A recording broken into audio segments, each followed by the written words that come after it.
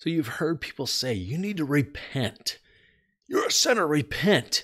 Well, how do you repent? How? What is it? How do you do this? Well, I'm going to show you in this video because I've done it and you can do it too, my friend. We're going through Romans chapter 2 and we're seeing that, man, we all sin, my friend, everybody. God says that. It's in the Old Testament. It's in the Tanakh. In the Psalms, it says David wrote that all have sinned and fall short of the glory of God. Well, then how can we make it? How do we even make it to heaven? I'm going to show you in this video. It's going to bring great value to you. In fact, it's the greatest thing ever that you could ever imagine having and getting in your entire life. It's through Jesus Christ, and you, my friend, can be saved. All right? I've seen it work in my own life. When I was 13 years old, I gave my life to Christ, and it was like that dirty, heavy, weighty, messy bag of sin that was weighing me down was cast off me. And the greatest sense of that I had, the feeling that I had, was this sense of freedom. Freedom, and God filling my heart with his love and his peace. And that could be you too, my friend. And you're going to find out how in this video.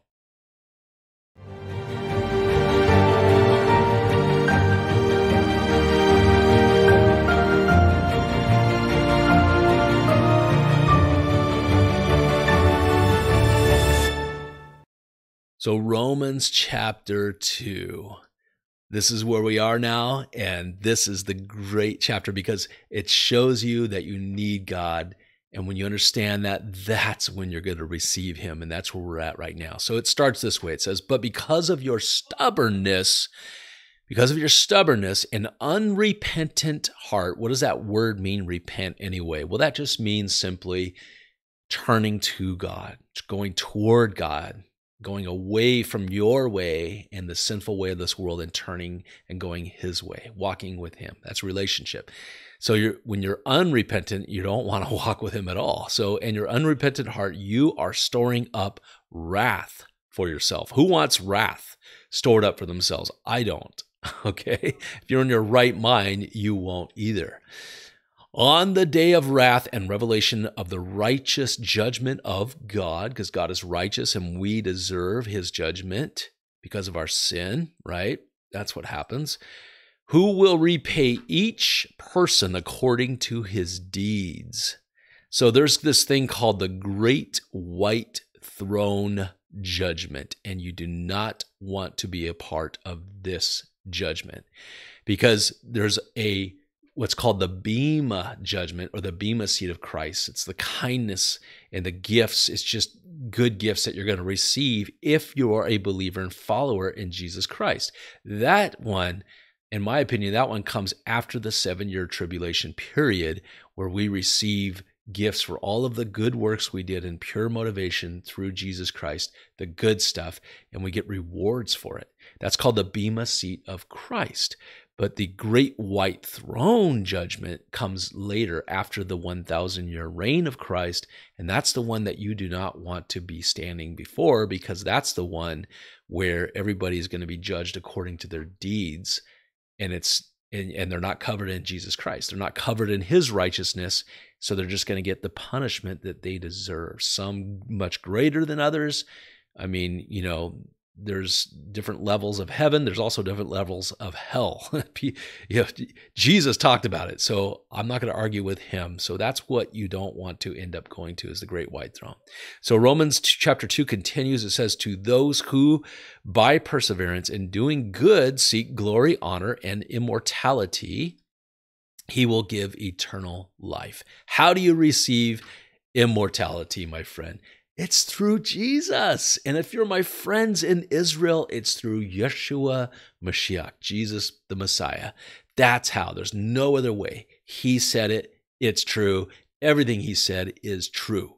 So you have to go through him and you will find eternal life. Jesus said, I am the life.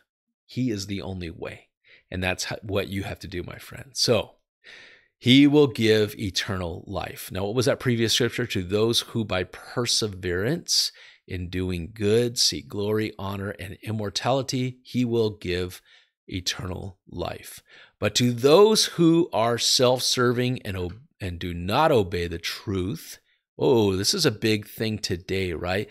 I mean, even where I work, I live in Washington State, which is very woke. It's into this new cultish movement that's spreading across our country and the world in a lot of places. And it's this weird movement that, they don't believe there's a absolute truth. Your truth is not my truth, and whatever, everybody could have their own truth. That's why you have kids walking around thinking that they're animals now, identifying as animals and things like that, because of that crazy theology, which is actually, it's a cult. It's a doctrine of Satan, really. It's bad stuff.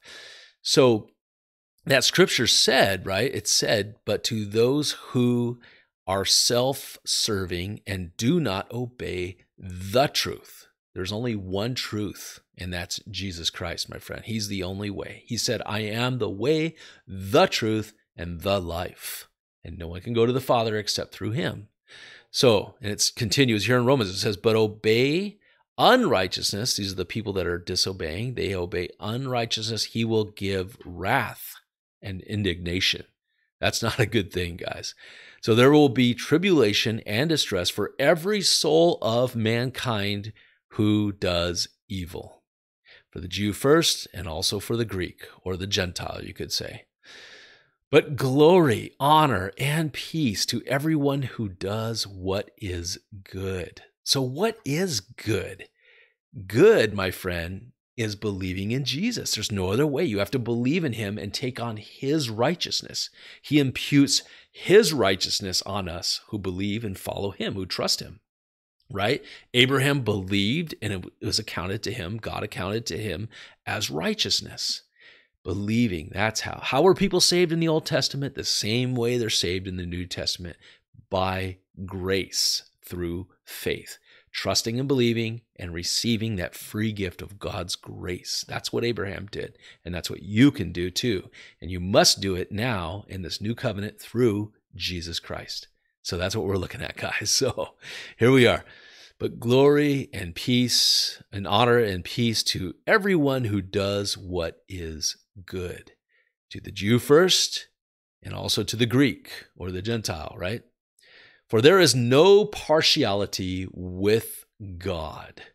God looks at everyone exactly the same way. Now, some people say, see, it proves that God has nothing to do with Israel anymore. Well, that's not true, my friend. Nations, he does have a plan with the nation of Israel.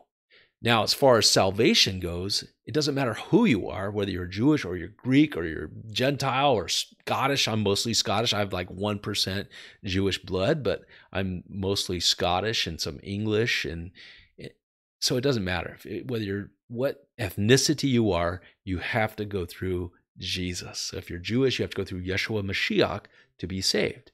Now, there is a day coming where Jesus is going to show who he is to the nation of Israel, and they, as a nation, that at one moment in time will believe in him and receive him.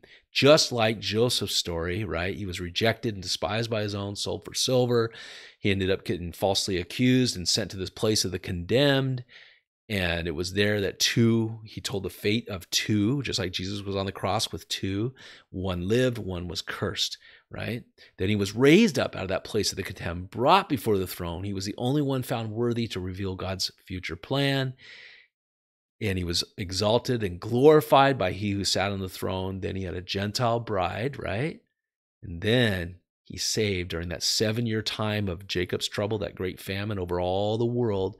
He saved who? Israel. All of Israel was saved. And that's the plan that God has with the nation of Israel in the future. Romans chapter 11 makes that very clear.